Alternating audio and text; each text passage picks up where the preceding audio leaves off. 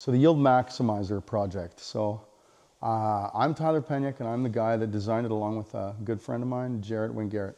And my story is that I farm at Sturgis, Saskatchewan with my dad, about 8,000 acres. We run a canola and wheat rotation. And how I got into it was actually because of my dad. I saw when I was a kid, he was probably the first one to ever use a drop pan. This is back in like 95-ish. And what he had was a window pane that the glass had been broken out of, and he replaced it with a sheet of fiberglass. And he would put the combine and drop, like dropping a windrow. So you're catching total loss right there.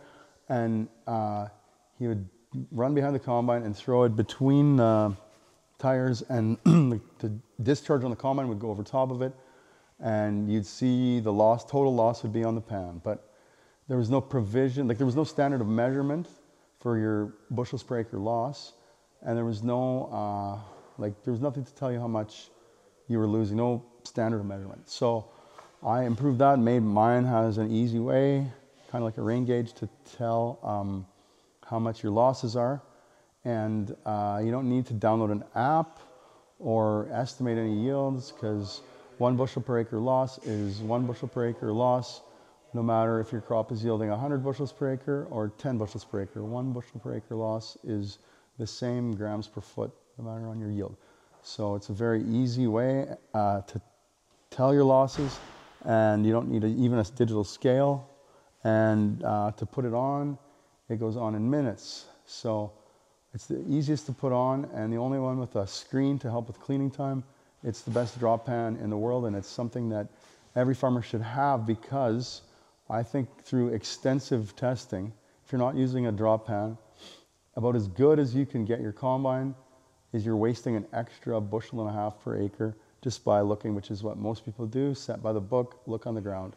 And canola is black, well, usually, and so is the ground. So there's no way on earth that you can tell how much canola you're throwing, especially when you're spreading your straw. So so that's the story of the Yield Maximizer. I'm doing this for farmers so that everybody can have a cheaper drop pan than what's out there today, because now I think they're about $3,700 for a bushels plus. I paid when I actually did buy one, and it's a good thing I did, because I saw that there was a lot of room for improvement. I'm not cutting down their product at all, but it works, and there's just a lot of things that could be improved on it so that it's something that every farmer has. But it's got to be easy to put on, and take off, and easy to check. And yeah, that's the story of how we got into it, and we'll get into how it works and the money you can save. Okay, so here's how you can save money with a drop pan and how much you can save. Average farm in Saskatchewan is 1,700 acres grain farm. So times 1.5 bushels per acre, that's 2,550 bushels. At $11 per bushel, that's, I think it was about 28,000. Yeah, 28,000 on average size grain farm in Saskatchewan. So you could feed a lot more people with that, and farmers would have a little more money to get into the economy in Saskatchewan. Okay, so the Yield Maximizer, we're hoping to get it out there for about $1,500, which is, it might have to be a little more than that, but we're hoping that we can get it out there for $1,500, $1,700. Depends how it goes. But one thing is for sure, I want it to be the cheapest, and it should be, because there is no scale, there's no app needed. It's just the drop pan and the tube testing your bushels per acre. So on the average farm, that's like 18 times ROI, return on your investment. And that's in the first year, right? It should pay for itself on the first field, that you do. But okay, and then here, when you go into our farm size now, we're 8,000 acres. So 8,000 acres times 1.5 bushels per acre, that's 12,000 bushels in a year. And then times the average price of $11, between wheat and canola. $11, which is what it was a couple days ago. It works out to, I think it's 132,000. 132,000 in 1 year. So to me, that's something that if it's easy enough to use, you know, it doesn't take much time to install and check your losses, everybody should have that, because like there's only so much grain out there. Let's put it in the right place, you know, and feed more people. Lightest in the industry, even with the screen. Just set it down, and then that's our board, checking total loss. See, so then it's got this folding top screen, but this is the shield that they all have to have some kind of a shield, like to protect the pan from grain falling on it before you drop it. Like you have to go so far in the crop, dug in as we say, to load the combine up, and then you hit the button and drop it. So usually that takes like, I don't know, 100 yards or something, 75. So you need this to shield any grain from ending up on the pan. So we made it, it carries like a guitar, because I used to be in a band, and I thought that would be pretty good. So it's like this, like this, and then it's out. And you can actually drop it from the middle, but most people say it should go like this on top, right here. And these magnets are kind of a pain in the ass, so we're going to be getting rid of them and attaching right to here.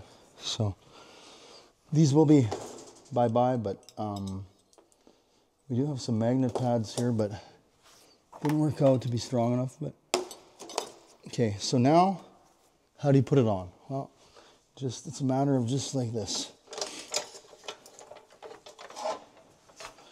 You just kind of find center, and see sometimes you can't, there's something in the center, like we make this for any combine, any axle.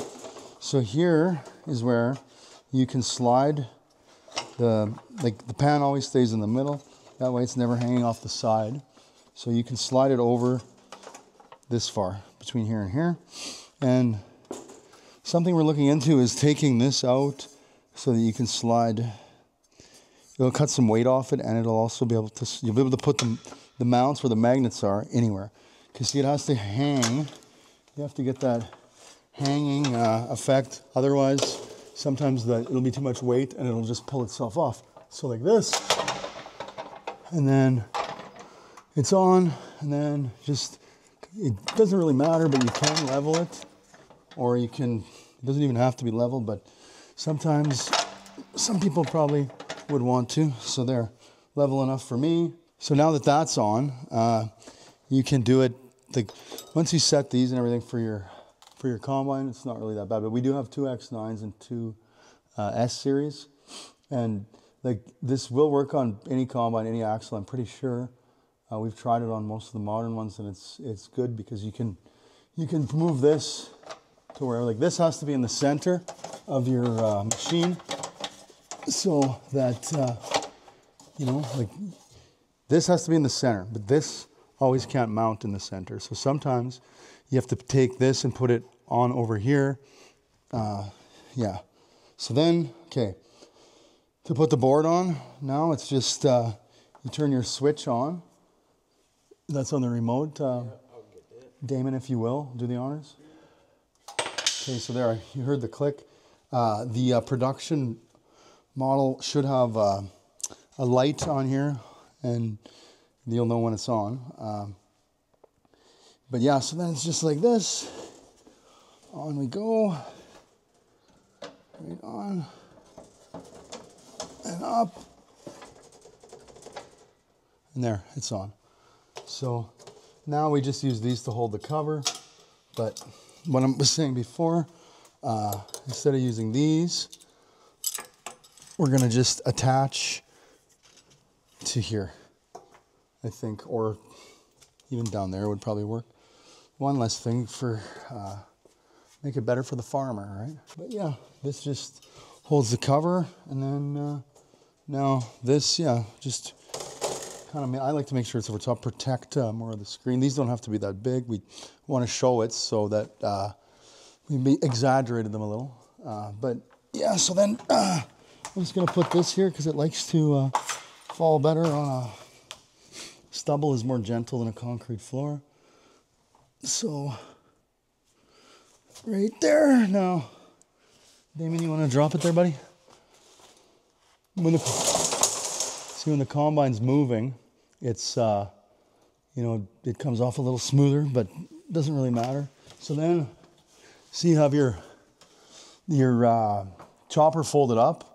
So all of your discharge from your combine, everything that's coming through the combine is coming through right here.